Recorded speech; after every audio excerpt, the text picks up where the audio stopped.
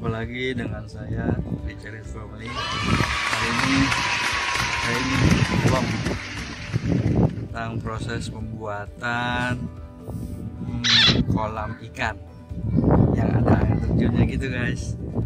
Karena kan di depan rumah ada pekarangan kosong kecil sih, nggak terlalu besar, tapi kayaknya rungsep banget tanah gitu, jadi sarang tikus guys. Kotor, makanya pengen kita rapihin, pengen kita buatkan kolam-kolam kecil gitu yang ada batu-batu alamnya gitu guys, air terjun lucu-lucu gitu guys. Yang ngerjain sih bukan saya, kita nyuruh orang tukang khusus pekerja seni dalam bidang kolam ikan ya, hias ya, batu-batu alam. Mudah-mudahan hasilnya bagus ya guys.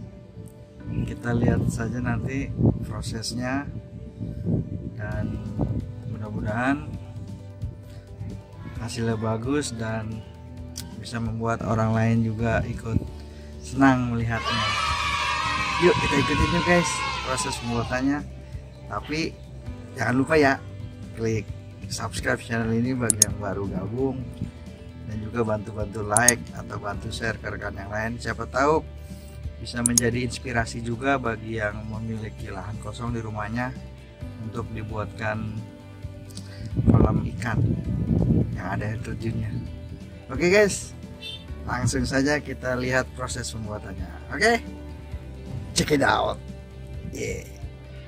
Halo guys. Tuh. Apa itu? Kolam Kolam apa? ikan.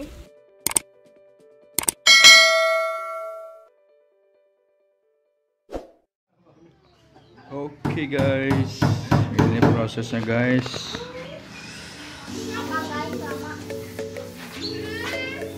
Tempatnya tidak terlalu besar, tapi akan dibuatkan kolam ikan. Ini dirancang dulu, bikin fondasi kalau bikin rumah. Bikin fondasi. Fondasi kalau rumah tuh. Oke guys.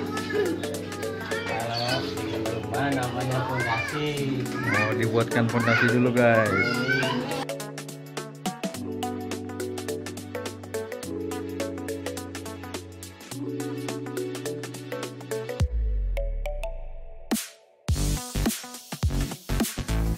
Dirakit dulu guys, tuh, besinya diikat-ikat biar nggak lari ya, diikat deh besinya.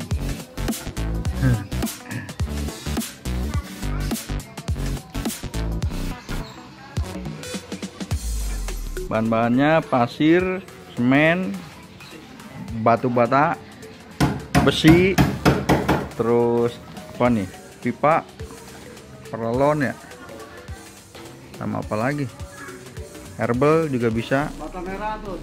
bata merah, gergaji, kopi, rokok harus disiapkan guys. Itu wajib. Guys.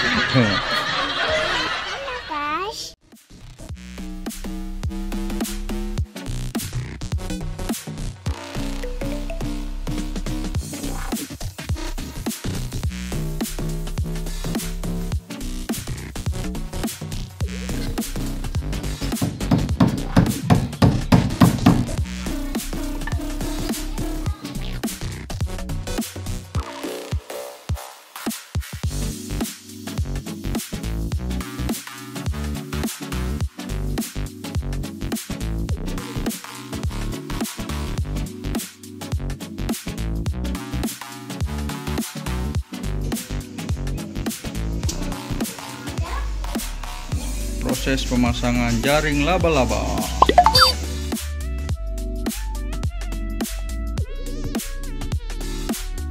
Kayaknya mukanya udah muka lapar ini.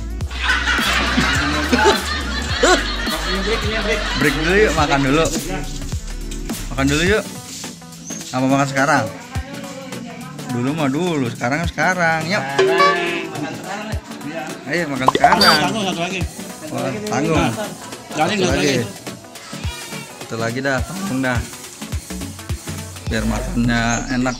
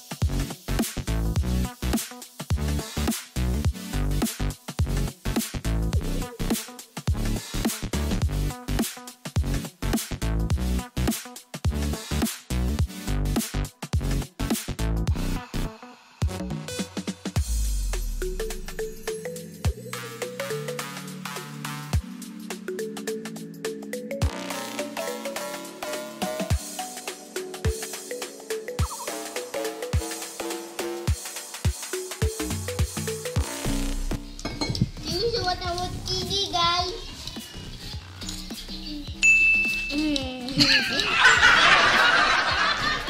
Iya, kalau cabut gigi pakai itu ya. Itu namanya apa ya? Tahu nggak? Namanya apa? Hah? Tang ya? Tang. Ini namanya tang. Coba kalau TV kalau otek Kalau otek gitu. cabut. Tapi jangan nangis.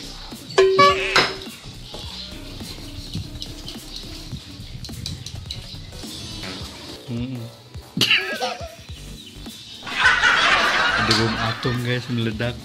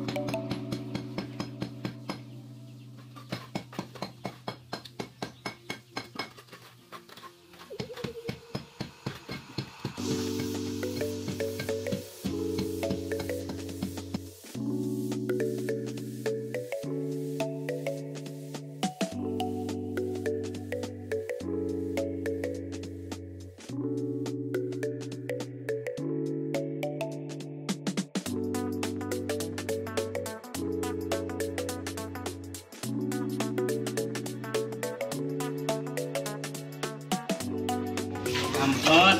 Diamprot.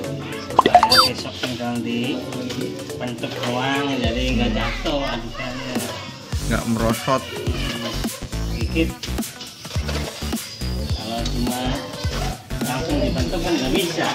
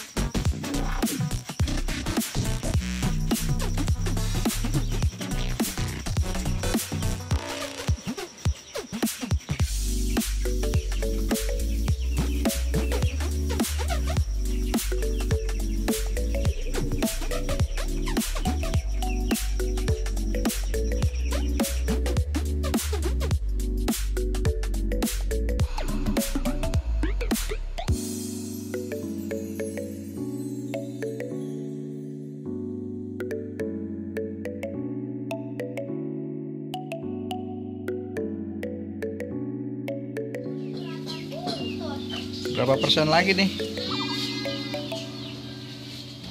Masih baca 40%. 40% lagi ya. Masih belum apa-apa.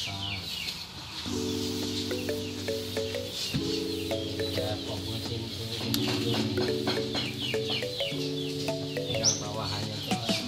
Oh, besok main bawah nih ya. Masuk ke kolam.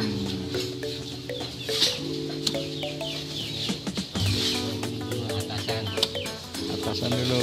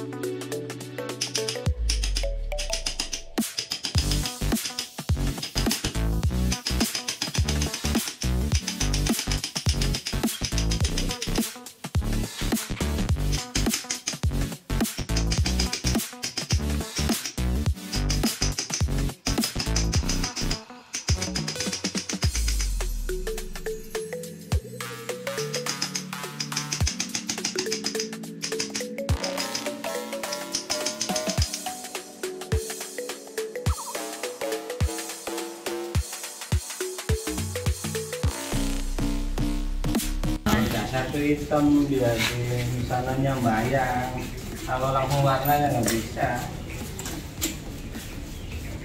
karena kurang kan. Netralis saja kan nggak satu hitam.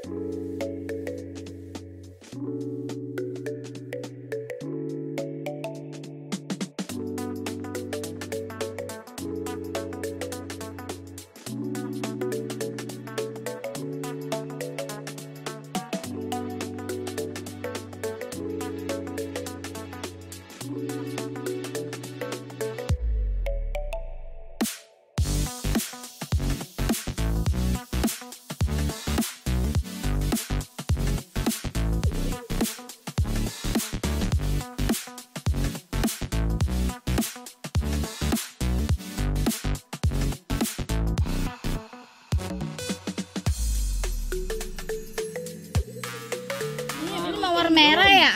Itu merah, merah jambu, 3 macam warna. Kuning. Ini sebanyak ini mau taruh di mana nanti? Kita satu pot kan 3. Ini kan Oh, satu pot. jadi biar 3. bagus. Kalau satu-satu nih jelek. Oh. Tapi bisa hidup 3 itu. Bisa. Nanti ditambah ini kali putih ya? Mana? Mawar Oh putih. iya, mawar juga masuk sono. Campur. Bisa. Bagus dia warnanya. Ini 4 warna jadi. Sama yang rumputnya kok nggak ada? Itu Mana? yang panjang. Oh ini yang kecil ini ya? Ini. Itu kan merembet. Bukan yang pakis itu ya, Pak Deh?